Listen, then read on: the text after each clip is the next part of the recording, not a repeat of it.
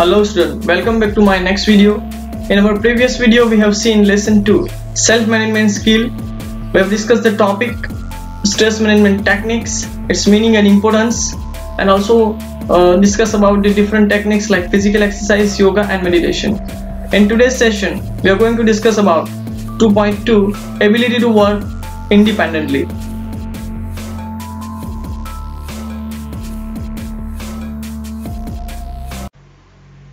Session 1, Importance of ability to work independently. One of the abilities that we require the most is our ability to work independently. Working independently actually means being self-aware, self-monitoring and self-regulating, knowing what you need to do and when. Taking initiative rather than waiting for someone else to give us instruction what to do. Doing what is ours to the best of our ability without any external or internal fear. Moreover, learning to work at a decent pace so that our work is completed on time, taking ownership of our mistake and not looking for excuses or a blame game, not letting our self-doubt or negative emotions hamper our present or future action.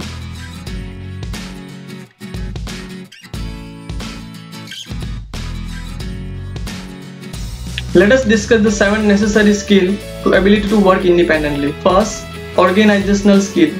It is an essential requirement to know what to do, when and where to start, and when to finish everything on time.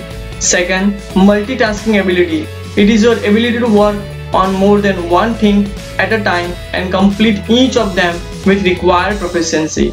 You know that computer is a multitasking operating system. It is able to perform more than one task at the same time. Other, discipline.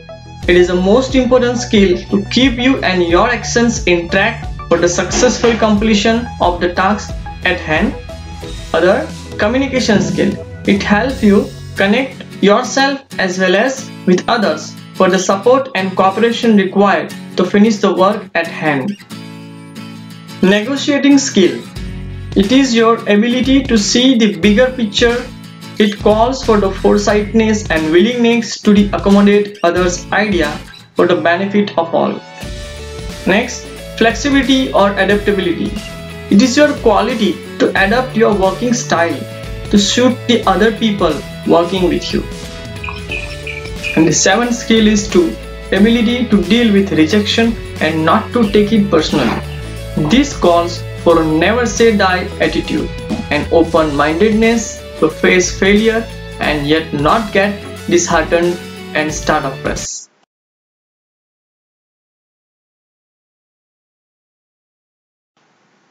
Session 2, Self-awareness. What is self-awareness?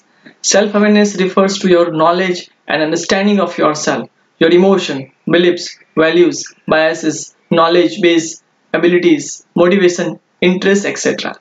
Yourself includes recognition of your own personality, your strength and weakness, your likes and dislikes. It makes you conscious of your own moods, emotions and drives. As we move ahead in the 21st century in the knowledge-based economy, the need to upgrade our knowledge and skill to keep the space with the permanent white waters becomes all the more important. However, the starting point should be knowledge of oneself as a unique individual and how one relates to this new economy.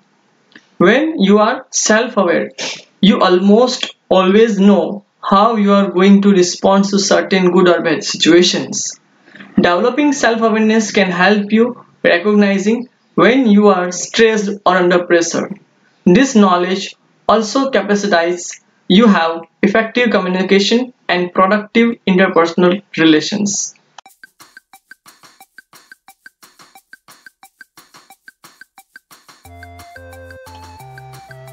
Let us discuss the 4 types of self-awareness. Self-awareness of your strengths. Take time to discover your strength. Discover your strength by paying attention to the kind of work you do or want to do. What kind of work you feel energized to work on. What do others comment on the quality of your work? What type of project you are naturally drawn toward?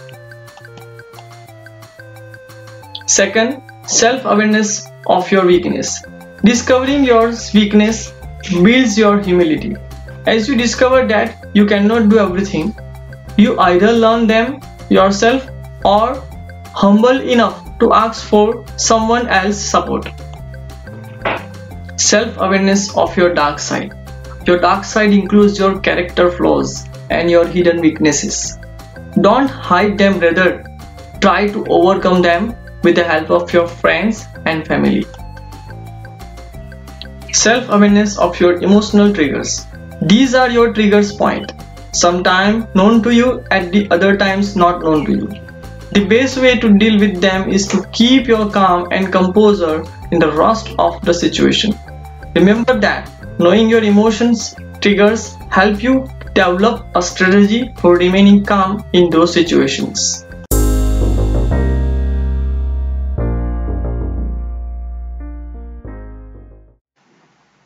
Session 3. Self-motivation and self-regulating. Self-motivation refers to your ability to identify effective method of getting yourself to move from thought to action. Every human being is different. Some individuals are highly self-motivated while others require the imposition of external deadlines or some type of rewards or penalty in order to move from thought to action. Identifying your specific needs in this area is the first step. A common barrier to action is often the perception that a task is too large or too complex to accomplish. If that is an issue for you, then a useful practice is to break down the job into the several smaller, more doable tasks, each of which you can envision accomplishing in a set time period. In the recent years, self-regulation or systematic efforts to direct thoughts, feelings, and actions towards the attainment of one's goal and has assumed great importance in the psychological and educational literatures. Your self-regulations allow you to keep a tab on your own emotions, resulting as your responses to a specific event, and attune your actions accordingly to accomplish your set goal. In fact, goal setting is an integral component of self-regulation. Effective goal setting is required you to set a long-term goal, break it into short-term, attainable sub-goals, monitor progress and assess capabilities, adjust the strategies and goal as needed, and set a new goal when the present one is attained. Your knowledge about self-awareness, self-motivation and self-regulation will help you identify your skill set, interests, career path and key motivators. You can also take personality assessment to gain insight into yourself, your strength, weakness, motivators. These personality tests help you with insight into how to grow personally and professionally. At last, one of the abilities that we require the most is our ability to work independently. Working independently requires 7 necessary skills that already we discussed: organizational skill, multitasking abilities, discipline, communication skill, negotiating skill, flexibility and adaptability, ability to deal with the rejection and not to take it personally. Thank you for watching.